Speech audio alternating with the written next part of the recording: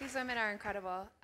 So when I remember my grandmother's shopping experience for post-mastectomy products. So she was diagnosed way before I was born, but for her to buy prosthetics and post-mastectomy bras, she always had to go into a medical supply store, like aisles of Bengay and walkers and like electric scooters, and like in the back they would measure her for her post-surgical bras and prosthetics behind a curtain.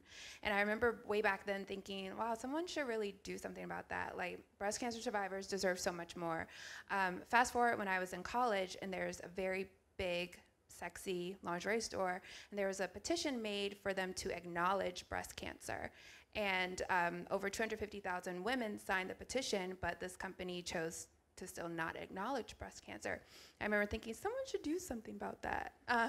Then got back to my normal life. I was studying business and graduated from undergrad, and I was at a breast cancer 5K, and I met a doctor, Dr. Regina Hampton, who's a surgeon in our area, and she came up to me and said, you know, I have an idea about having a store for breast cancer survivors.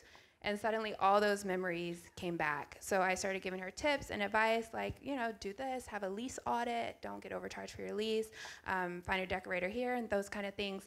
And I was like, well, good luck with that business. See you later. But she kind of caught up with me and said, hey, you know, maybe we should talk about having this together and really creating it. So about 3 years later, we opened, and we now have a Rolodex of about 1,700 breast cancer survivors that we help to be fitted for prosthetics. And beyond just prosthetics, we also have 3D printing services that we use inside of our store to create custom breast prosthetics. So our breasts come in 36 different skin tones. Women can then choose their nipple size, color, the depth projection of their nipple.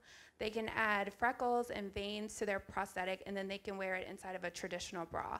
So she doesn't have to feel so ostracized, and she has the dignity that's brought back to that shopping experience. So that's what we do. My grandmother has since passed away, but we have her portrait framed inside the store, sort of like she's overseeing us and watching over us. And that's just been a full circle moment for me.